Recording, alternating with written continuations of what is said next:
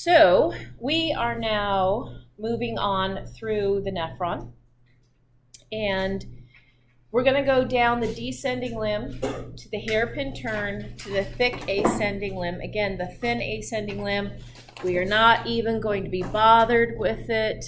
It's not terribly exciting. It doesn't add new twists or turns for us, so that's why I'm just going to say, don't worry about it. Guyton and Hall doesn't even spend a lot of time on it. As we go through the loop of Henle, please understand it's going to appear that we are dissociating water from solute movement, and it will seem that way. And when I first teach it to you that way, that's what you're going to hear. But then we're going to go to the board, and I'm going to put some pictures up on the board, and then I think you will really see that water and salt movement aren't necessarily untethered. It's just we need to look beyond the apical membrane. We need to look outside of the nephron in the interstitial space. So first, we're going down the descending limb, and it's called the thin descending limb because it is made of simple squamous epithelium. These are very thin cells, and they do have aquaporins inserted in them. That's what AQP means. And there are different types of aquaporins, and I really don't care which type we find. I just want you to know we find aquaporins. These are pores specific for water movement. Great. Well, we're going to reabsorb more water here. We're going to reabsorb, and if we go to our list, the descending limb, we're going to reabsorb 20% more of our filtered water. We're not going to reabsorb more sodium, but we will see some diffusion of sodium and urea into the filtrate. Very little sodium. And urea, it's going to diffuse in to the point where we get back the urea we reabsorbed in the PCT plus more. We're going to now have 110% of the urea that we originally started with. What? And again, how can we make something more concentrated? We can add solute and remove water. And in the descending limb, we're doing both. We're adding solute, sodium and urea, and we are also removing water. By the time the filtrate gets to the hairpin turn, our filtrate is hyperosmotic compared to blood. It is 4 times more concentrated. So if we drank the filtrate as we go down the descending limb, it would be getting progressively more and more concentrated. And by the time we got to the hairpin turn, it would be 1,200 milliosmolal. We would have a little bit more sodium, a lot more urea than what we filtered, well, 10% more than what we filtered.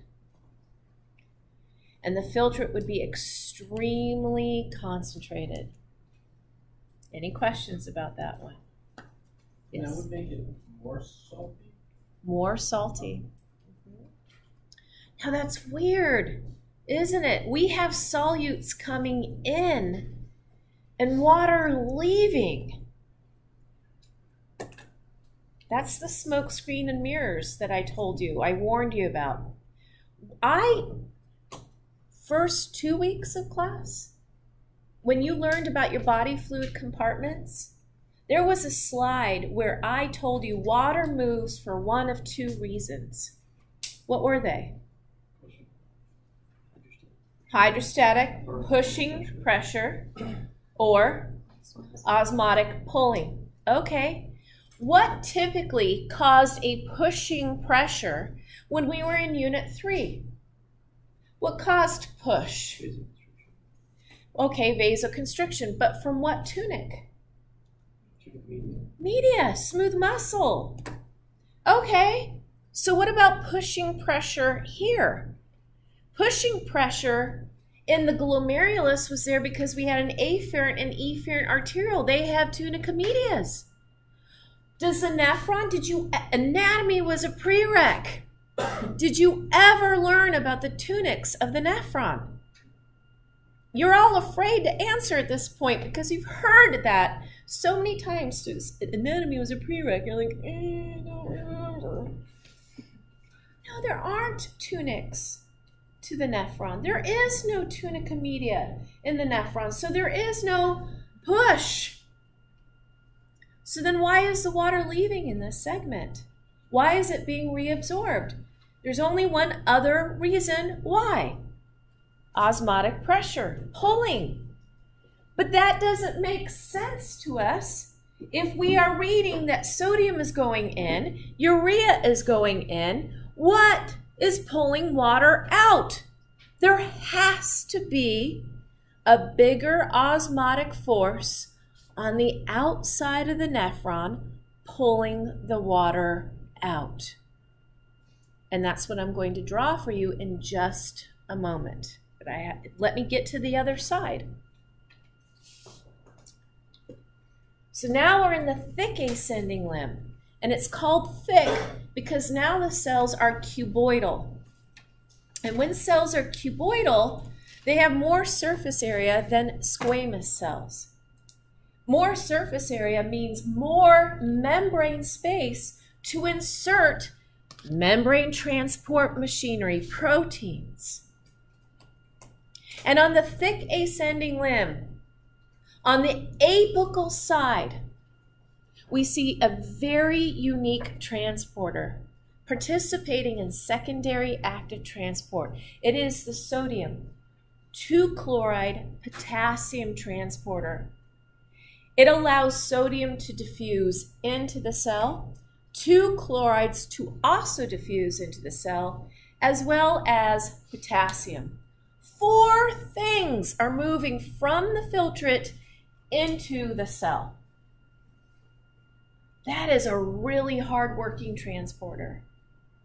And it's secondary active transport. No ATP is being used.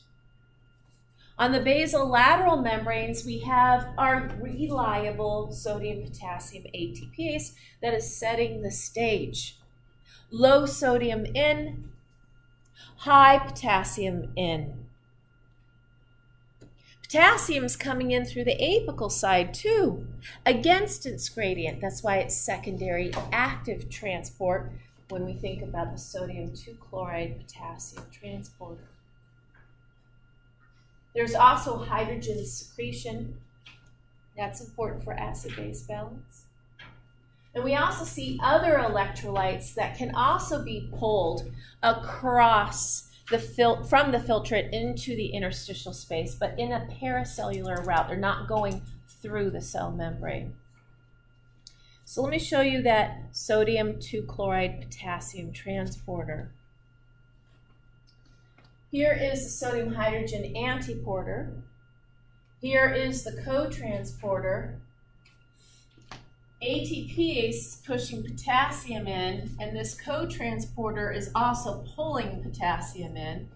We now have a higher than normal potassium gradient, and that favors potassium diffusing through potassium leak channels. We've heard about those before. And either leaking out through the apical membrane back out into the filtrate or into this interstitial space. Now what you can't see here, and I would draw it, draw a blood vessel representing the peritubular capillary bed. And this potassium that's leaking out through the apical membrane is bringing with it a positive charge. And that is a huge reason why it's driving other positively charged cations to be pushed through the paracellular route into the interstitial space on the other side. That's shown up here.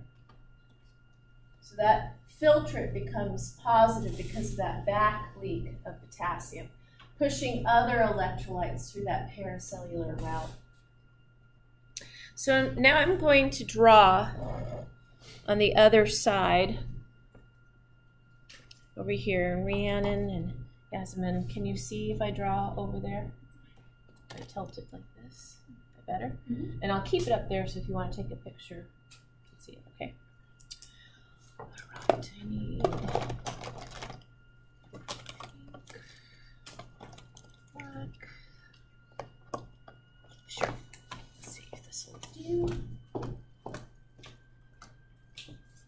So here's our loop of Henle. I'm trying to draw it just like I did in your homework packet. But how it is different right here with the thick ascending limb. You just heard me say that the thick ascending limb has the sodium 2 chloride transporters, which I'm drawing in blue. So here's my legend.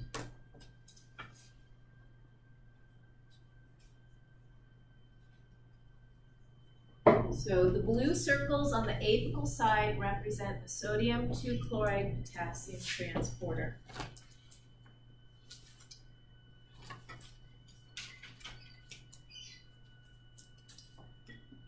So those solutes are entering the cells and then going out of the cells, out of the basolateral membranes, into this interstitial space. Shown here is the green dots. Green dots represent mostly sodium.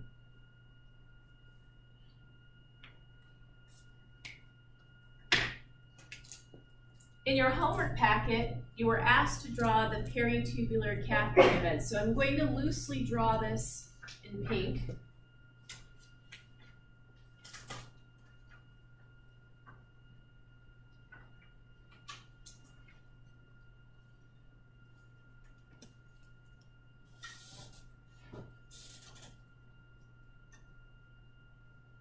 And it weaves around in between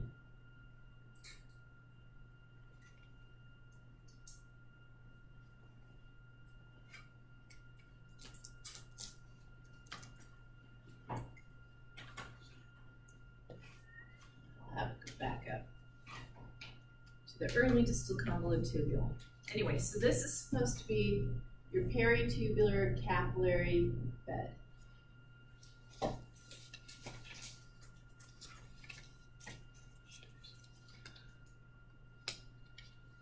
On the descending limb, how about purple? We'll have purple. On the descending limb, oh, sorry, I gotta make, sorry. Got ahead of myself with my colors. Just pick a darker color like I did and go over it. It's okay. On the descending limb, the purple represents your aquaporins.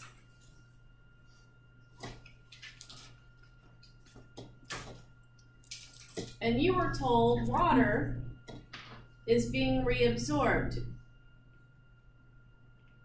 in the descending limb. And sodium is actually going in the filtrate.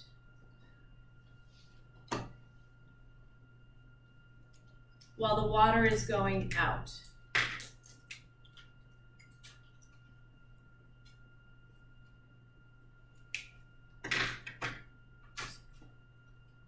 Green going out in the ascending limb. When we look at the descending limb, honestly, I had it right.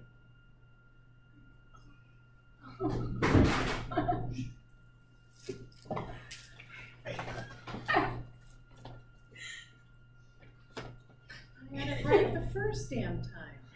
I went over with the dark. I know. So change over with the color, even darker color now? I would. No. Change everything to dark. Start over. Yeah, why not? You've got time. Or you know what you could do? Just go to your homework packet where it's already drawn for you mostly. Have you noticed that? Yeah. Okay.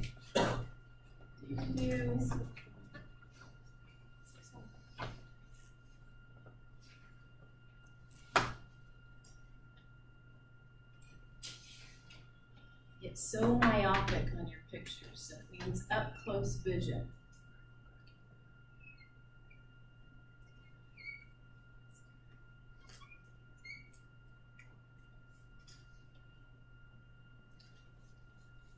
Okay. On this side, we've got our aquaporins on the descending limb.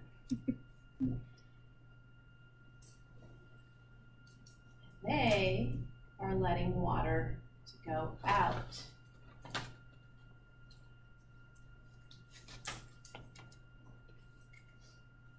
Even though sodium is going in. Now the thick ascending limb is reabsorbing 25% more of your filtered sodium load. How much water was reabsorbed in the descending limb? 20%. There is no tunica media. There is no smooth muscle. We all agreed that the water leaving must be from a different force, an osmotic force. All of the salt that is being extracted, reabsorbed from the thick ascending limb is getting trapped here. And I'll explain why it gets trapped in just a moment. What I want you to see is that the thick ascending limb is reabsorbing the salt and putting it in the interstitial space, not for its own sake, but for the sake of the descending limb. The thick ascending limb, I'm seeing the confusion, watch.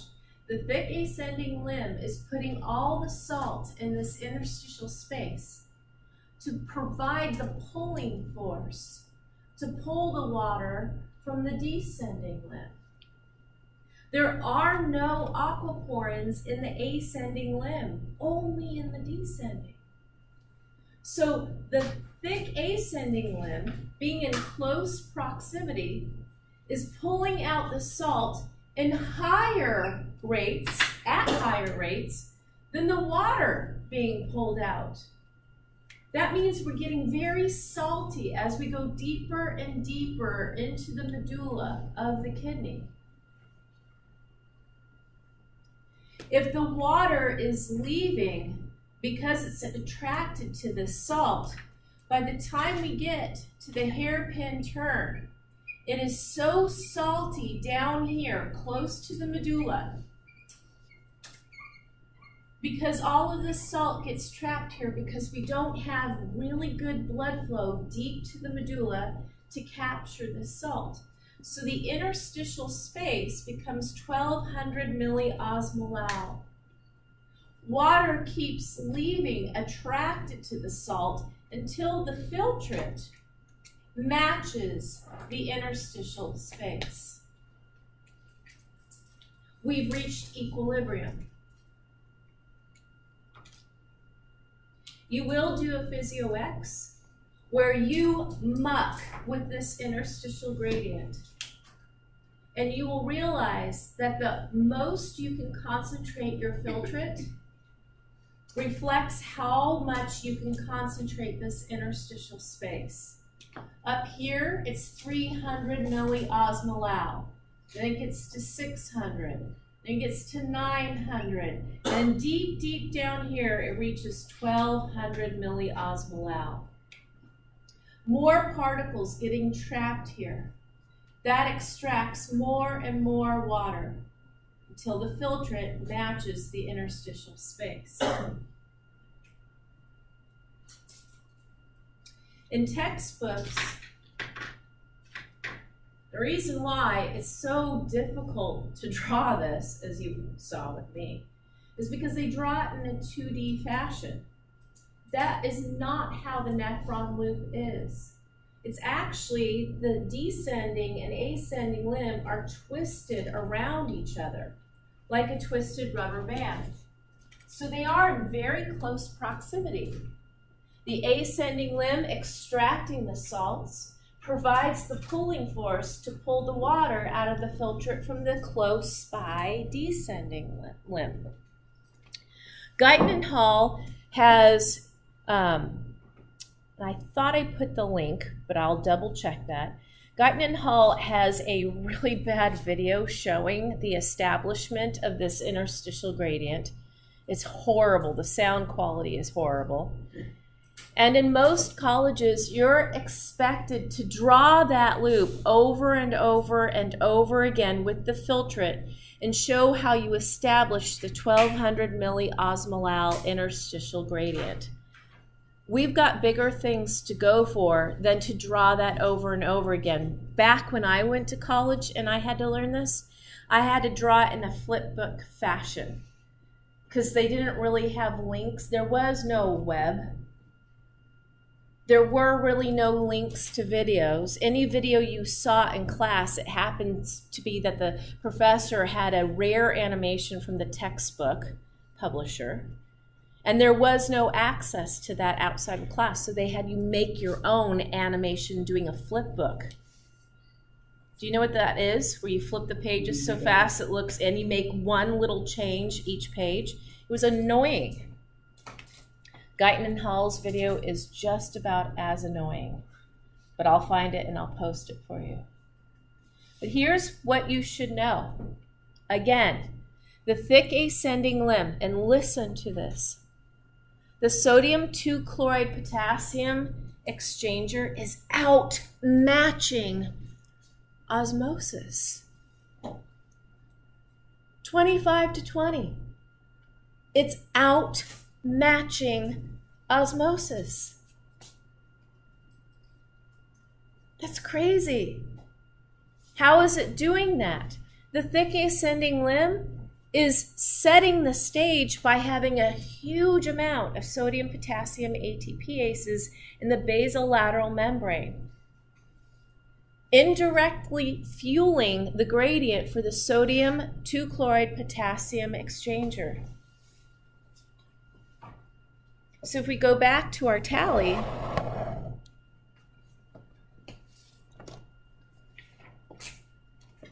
in the descending limb, we had 20% reabsorption of water. We don't have reabsorption of sodium, not reabsorption. We have a little secretion, don't we? In the thick ascending limb, we have 25% reabsorption of sodium and no reabsorption of water. Let's do our tallies.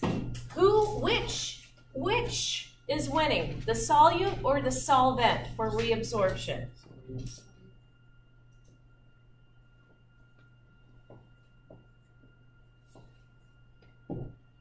We are reabsorbing a lot more salt than water. Why isn't it matched? Oh, that brings up a different topic, and it's one that you're going to hear me say quite a bit more when we get to Wednesday's lecture. It's called obligatory water loss. Obligatory water loss. You won't be able to reabsorb 100% of the water you filtered. You won't be able to. You can't. You are not a desert creature. You're not my desert tortoise, Mr. T. You are not a kangaroo mouse. Obligatory water loss. And here's a gross way to know this. Okay, so I'm sorry for all the audience out there. We are remodeling our bathrooms. And according to California code, you are supposed to have low flow toilets. Okay, that's fine. I'm not opposed to that. However, I want a really good low flow toilet. My contractor said, "What do you mean by really good?" I said, "When I sit down on that toilet And if I flush while I'm sitting down on it, I want to have a clear and present threat that my ass might be sucked out with it. That is how strong I want it to be. I want to be like, and he said, Kara, I'm not so sure. I said, yes, I said, I don't want any of these wussy low flow toilets. And you know what I mean. Have you ever gone to the bathroom, somebody else's toilet, you didn't know it was low flow, plus it was wussy, and you went big potty in it, and it's supposed to save water? Have you ever noticed that when you have more solid waste, you might have had to flush more times to get it out, to get it down the toilet? Yeah, look, I know you have. You can. Some of you are like, I don't go big potties.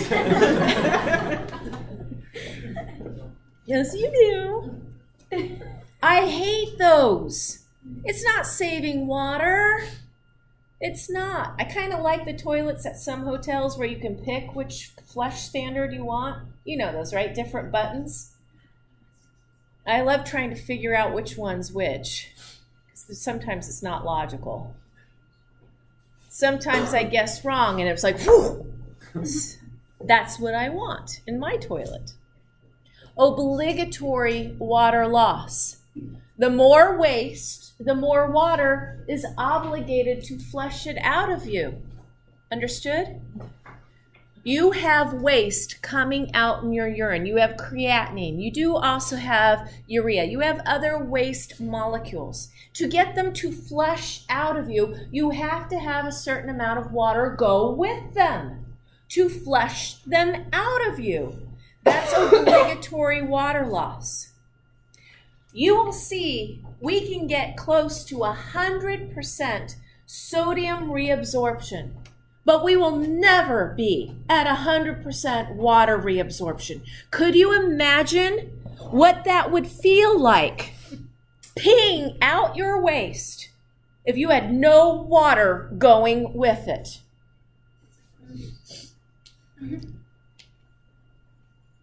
Weird to think about. You have to have some water go with the waste. Now, my desert tortoise, Mr. T, when he pees, because his urine looks different from his feces. When he pees, I can hear it across the yard. It sounds if you could pee Jell-O. That's what it sounds like. Sort of. Now that's not, I'm saying peeing out your urethra. And it looks like cottage cheese. So imagine for a moment you peed Jell-O like cottage cheese out of your urethra. And what that would sound like in the bathroom. You see, desert animals have less obligatory water loss than we do. And here's the anatomical reason why. You heard in the first lecture that we have two different kinds of nephrons. What were they? Cortical nephrons and juxtamedullary nephrons. And juxtamedullary nephrons have very long loops of Henle. 20% of our nephrons are juxtamedullary. 80% of cortical. If we could flip that, if we had 80% juxtamedullary nephrons, you would be peeing like my desert tortoise. Jell-O, cottage cheese like urine out of your urethra. Now, I think for just 4 hours, we should be gifted that. Don't you think? Just for 4 hours, just to know. No? It would go back to normal after 4 hours. I just want to experience it. Jell-O, I guess? To pea Jell-O or cottage cheese consistency. Why would it be painful? He's not. Oh. Painful. His is all white and snotty and cottage cheesy looking. Gotta go out there and hose it down. but I can hear him do it from across the yard.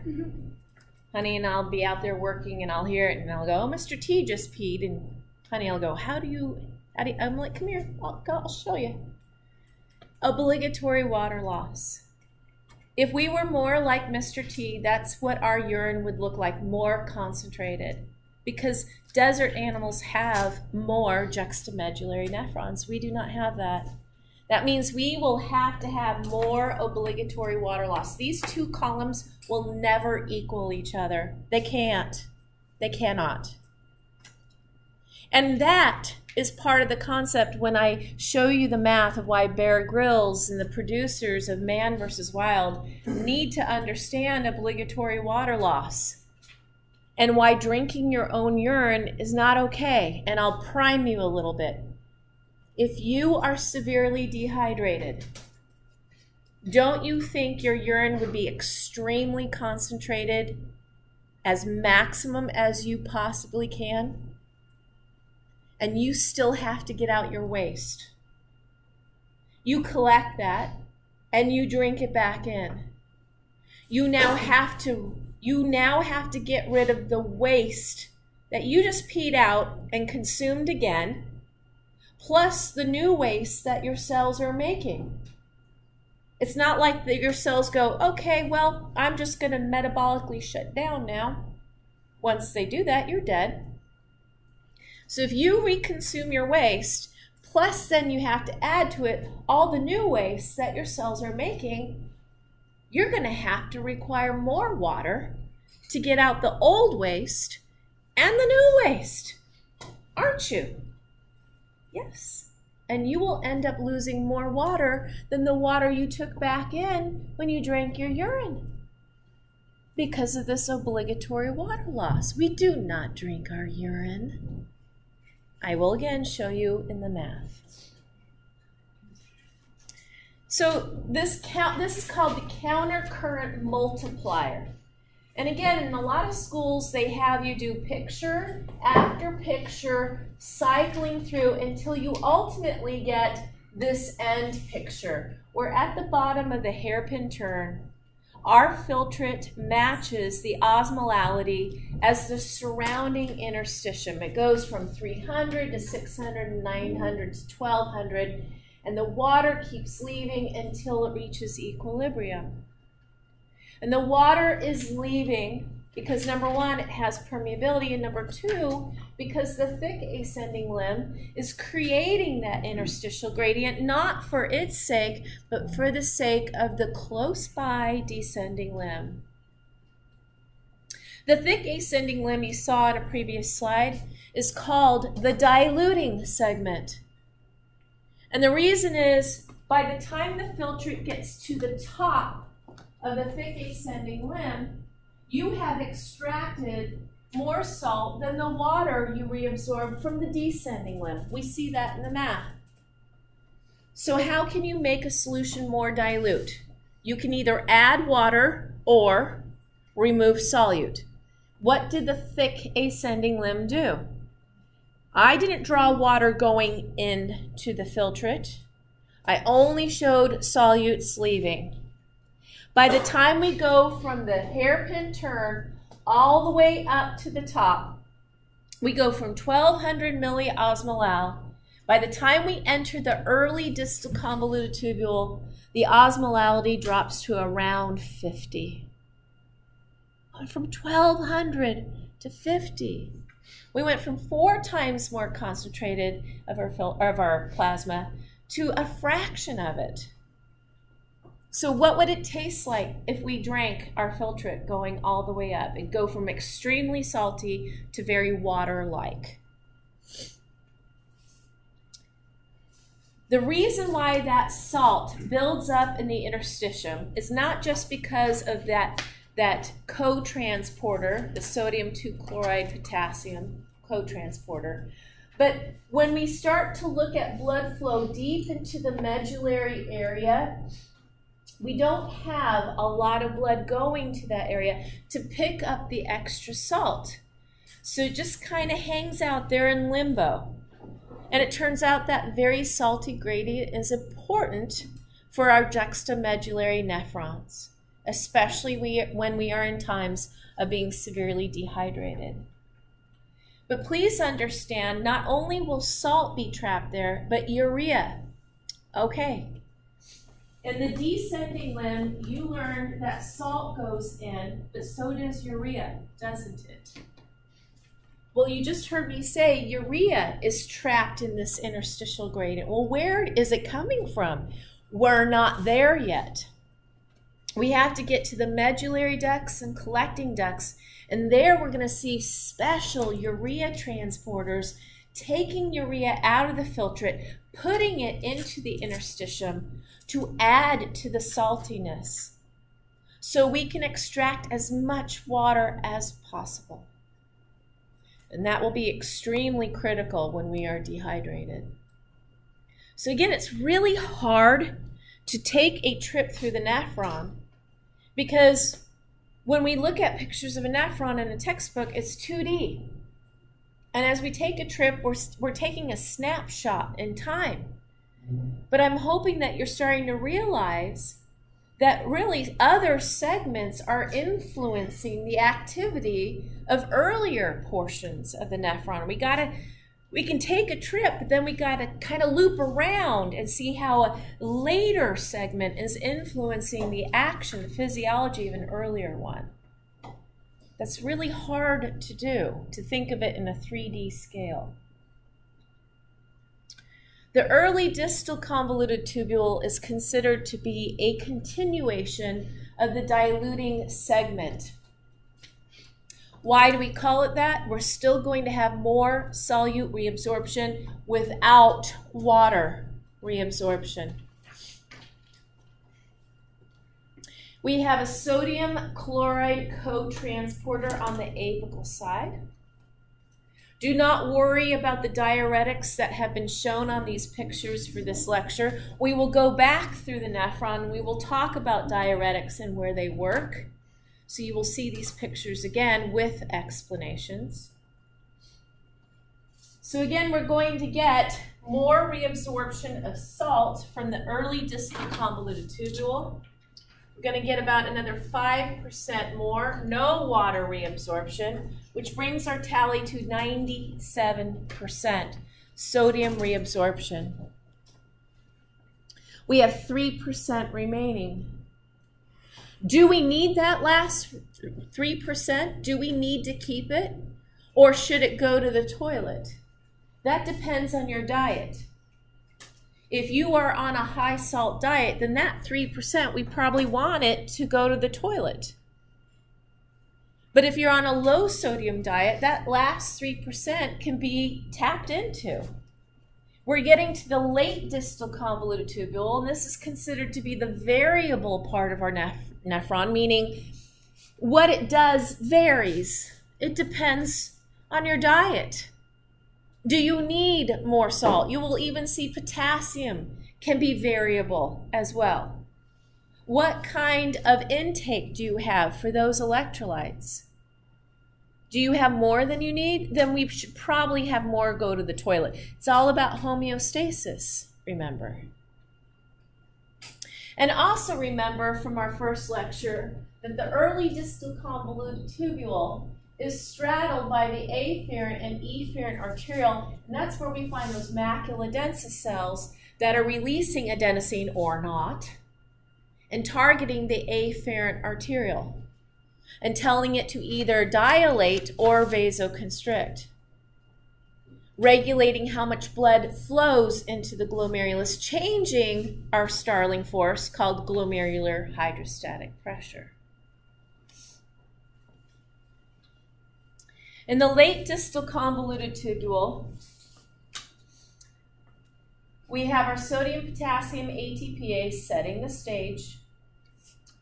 We do not have any urea permeability. We have not had urea permeability since the descending limb where urea was going into the filtrate. On our apical side, we have a sodium and potassium set of leak channels. These are leak channels. Potassium wants to flow out the leak channel, down its concentration gradient. That means we're secreting potassium. Sodium wants to come in from the filtrate into the cell, down its concentration gradient. And we will see, starting in our lecture on hormones, that the hormone aldosterone targets this area of the nephron exquisitely. It will lead to more sodium-potassium ATPase activity. It will also lead to changes in these leak channels. Again, this is our variable region. Do we need to have more sodium reabsorption, or should we let it go to the toilet? Do we need to have potassium secretion going to the toilet, or should we keep potassium? It all depends on if our patient is having hyper or hyponatremia, kalemia. Now we're going to the medullary duct / collecting duct. Now, if you're reading Guyton and Hall, they will tell you that in the distal convoluted tubule and medullary duct, you have two kinds of cells, that you have principal cells and alpha intercalated cells. Is that the question you were going to about? Okay, good. It says that you have both in the distal convoluted tubule and medullary duct cells. However, I am drawing a testing line. Okay? We are not going to pay attention to Guyton and Hall as they describe. I want very clear boundaries for testing. We will agree that principal cells are found in the late distal convoluted tubule, and that those cells will only respond to aldosterone. Listen carefully. That those cells will only respond to aldosterone for the sake of salt and water management.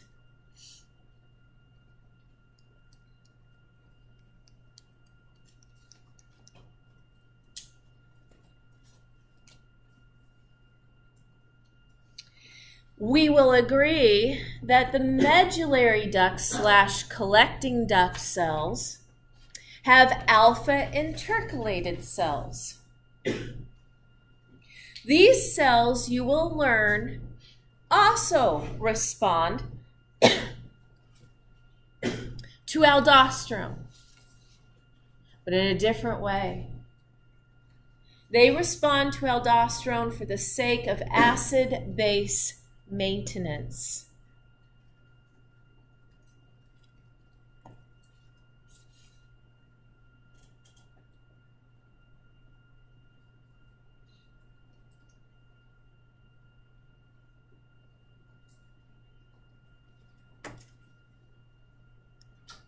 So principal cells respond to aldosterone for the sake of salt and water.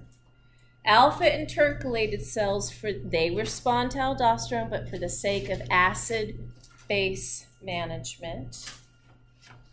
True, they are found, both are found in the distal convoluted tubule, specifically the late. If you're reading Guyton and Hall, true, both are found in the medullary duct cells and collecting ducts. True, true. True, if you're reading Guyton and Hall, they both respond to aldosterone and ADH. ADH as well. But again, I'm drawing lines. Yes, both cells will respond to aldosterone, but for different reasons. And ADH, we're going to say, well, ADH targets different kinds of medullary duct cells and collecting duct cells for the sake of inserting aquaporins.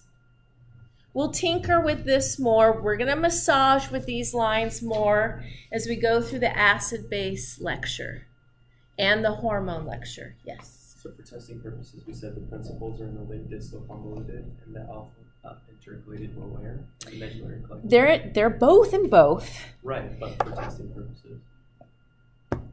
For right now, here. For right now, can we just say that they both respond to aldosterone, but for different reasons, And they're both found in the late distal convoluted tubule.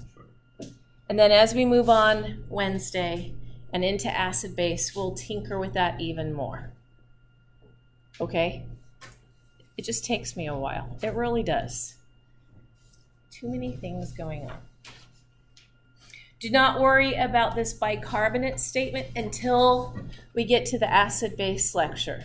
So there's quite a bit on these slides that I have not addressed because I need to backfill with information for us to move forward for some of this. When you start studying for lecture unit 4, you will have the whole story. And when you start reviewing your slides, you'll come across this and go, oh, okay, the rest of the story is from our acid-base lecture, and let's go over what Kara told us. So there's a lot of going forward to come back full circle. Again, that's the difficulty. Segments later on have physiology that help earlier segments. Okay, medullary duct, collecting ducts. Definitely for testing purposes, we're going to say that this region responds only to ADH, even though if you read Guyton and Hall, it'll say also aldosterone. No aldosterone for testing purposes. Now, if you were to study with an IVC student or some Golden West College student, they'd be like, oh no, aldosterone works here too. Yes, I know. I'm trying to draw lines. And these lines go along with the pictures and questions in your homework packet. So again, a lot of forward to come back and backfill. And then move forward again and come back and backfill. In this region, we do see hydrogen secretion. And if you come back and study this PowerPoint again after your acid-base balance, you will see that there are 2 places that secrete hydrogen, yet when I give you your acid-base lecture, you're going to hear me say, don't worry about those other 2 places where we saw hydrogen secretion. I don't care. We're going to focus on these other 2 for testing purposes. This will be one where I'll say, pretend this doesn't even happen. Just color it out. Okay. If you wanted to graphically take a trip through the nephron, watching the movement of solutes versus the movement of water, if you had the question in your head, how can I make a solution more concentrated or dilute? It's 2 answers. I can either muck with the solvent or the solute.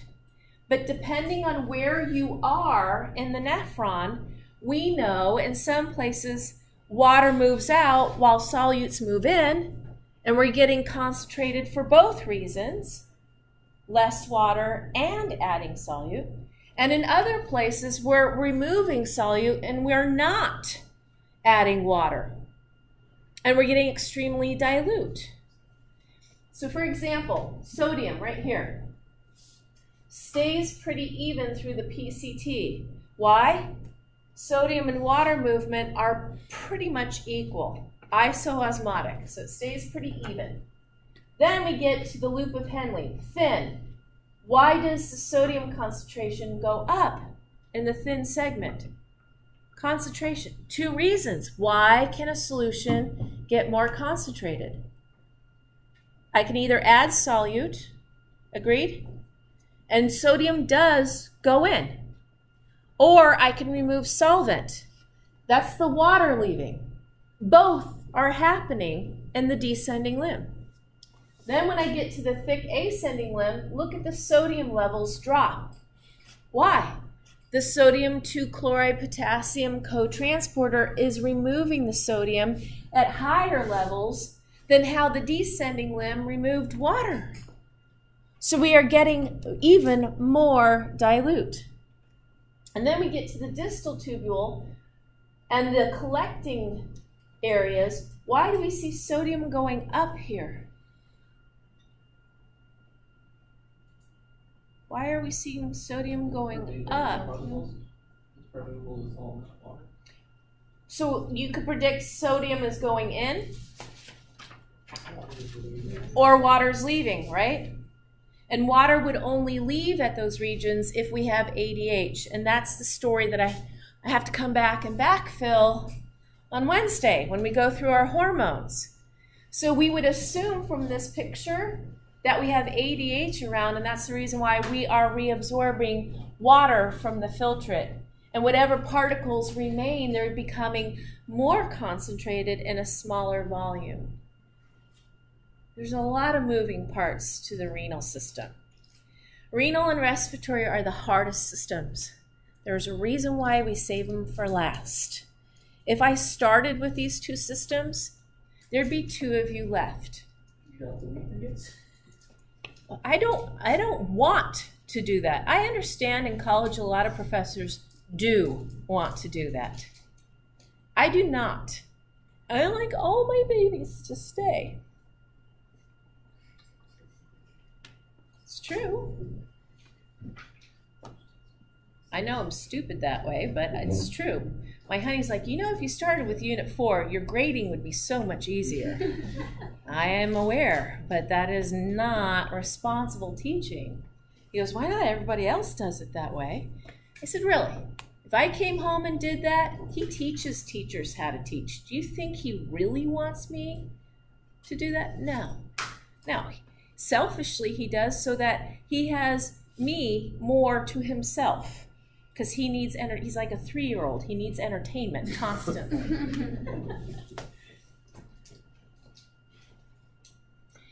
We've been focusing for the past 2.5 hours on how we get things to move, solutes and water, things, to move from the filtrate into the interstitial space. Well, then how do we get the solutes in the water from the interstitial space back into the peritubular capillary bed? The Starling forces all over again. Except that at this point, we do have all 4 to contend with. We have 2 in the capillary, and we have 2 in the interstitial space. We have capillary hydrostatic pressure, same old story. It opposes water moving in. We have plasma proteins that weren't able to be filtered, and they are definitely a pulling force to pull the water from the interstitial space back into the capillary. There are proteins in the interstitial space that would favor water to stay in this area. And there's water pushing, there's no lymphatic drainage. So the hydrostatic pressure is actually favoring in. Remember when we saw that in Unit 3? And you all went, why is Guyton and Hall showing interstitial hydrostatic pressure favoring inward movement when Kara is saying, no, it would favor out. And it's this negative pressure like a vacuum and this damn lymphatic drainage. There isn't that here. And we do the same thing. We add all the ins, everything that favors in. We add all the forces that favor the water to stay out. We subtract the 2, and whatever side wins, that's the way the water will flow. And if you look carefully, this number, 10 millimeters of mercury of pressure favoring water, plus solutes dragging with it, back into the peritubular capillary bed. That number, 10, was the amount of force at the glomerulus that favored outward flow. So in one capillary, we have a force favoring filtration. At the other capillary, we have the same force favoring inward movement. Wasn't that nice and tidy and neat? It's darling, isn't it? Yeah. Sure. Afferent arterial led to the glomerulus. Efferent arterial. Last week you had a quiz. One of the questions was, what were the Starling forces applied at the glomerulus? There were 3. You had capillary hydrostatic pressure favoring out filtration. You had capillary colloid osmotic pressure that opposed filtration. You had Bowman's capsule hydrostatic pressure that opposed filtration. You had 2 against 1. But if you go back and look at those numbers, the one that favored filtration outmatched the other 2 by 10 millimeters of mercury.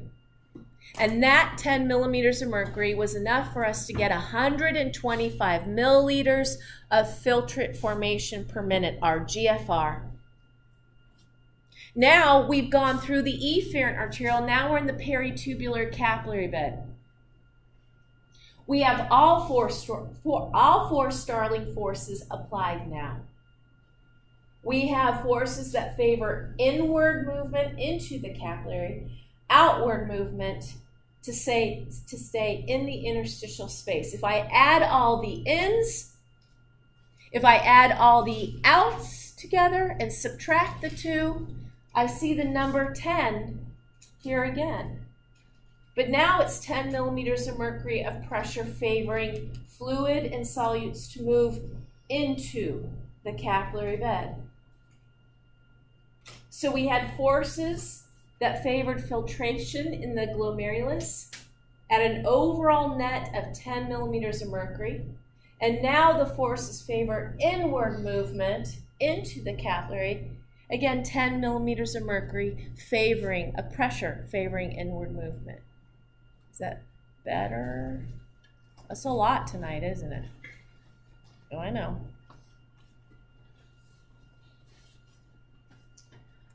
So here, to do it again, we have 2 capillaries in tandem. This is very unique anatomy. This is called a portal system. That's not the first time you've heard that word, that term, portal. We have an arterial portal system. That means we have an arterial leading to a capillary, but we don't have a venule, we have another arterial. And then that leads to a second capillary. And then it leads to a venule. At the glomerulus, you learned about your Starling forces.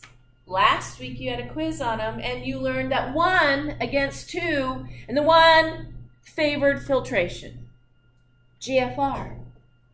Now tonight you learned in the second capillary, we have all 4 Starling forces, and our Starling forces favor inward movement of water, and the solutes go along with it.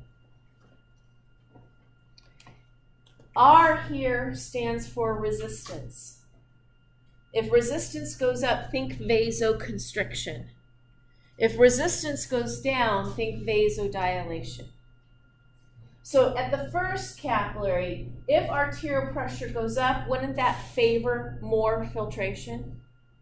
More outward movement of water into the nephron. But if arterial pressure goes up in the peritubular capillary bed, what would happen?